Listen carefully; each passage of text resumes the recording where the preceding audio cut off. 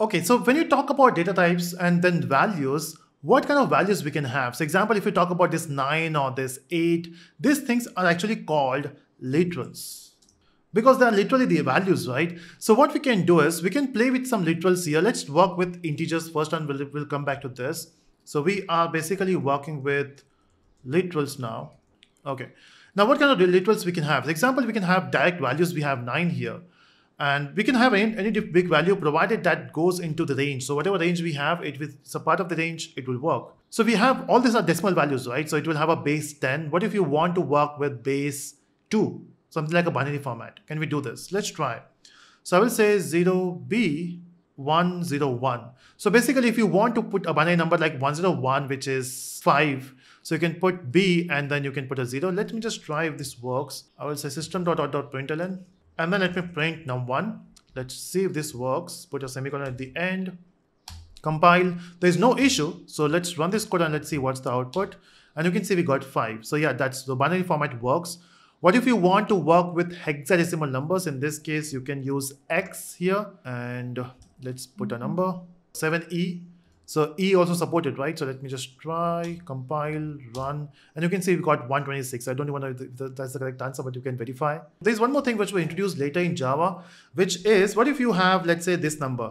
And trust me, I always get confused with number of zeros in any amount. Even if I mention a password or a PIN or account number, and whenever you have multiple zeros, I always get confused. So how do you count the number of zeros here? Of course, you can do it one by one.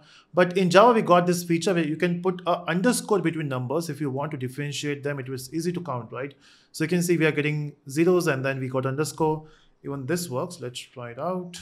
Compile, run, and you can see we got the output. Of course, in the output, it will give you a normal number. But as a programmer, it helps you for the number of zeros you're entering there. So these are basically literals, right? Let's try with float this time. So let's say this float and we are saying num1 and then I want to assign a very different value. Can I assign, no, let's go with double just so that I can avoid that F at the end. And here I want to assign, let's say 56. So basically when you try to assign an integer value to float, it will work, or double, it will work because integer will get converted into double automatically. When you save it, okay? Okay, that makes sense. Can I have different value? Let's say I want to store a very big number.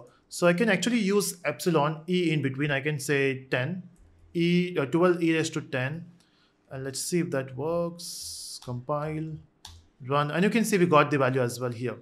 And it will adjust automatically based on its own implementation. So this is assigning 1, 0 here. So there's basically 12 into 10 raised to 10 or 12 into 10 into 10 raised to 10. And then it will adjust its according to its own way. And we have already discussed about the Boolean. It is only true and false. There is no 1 and 0 there.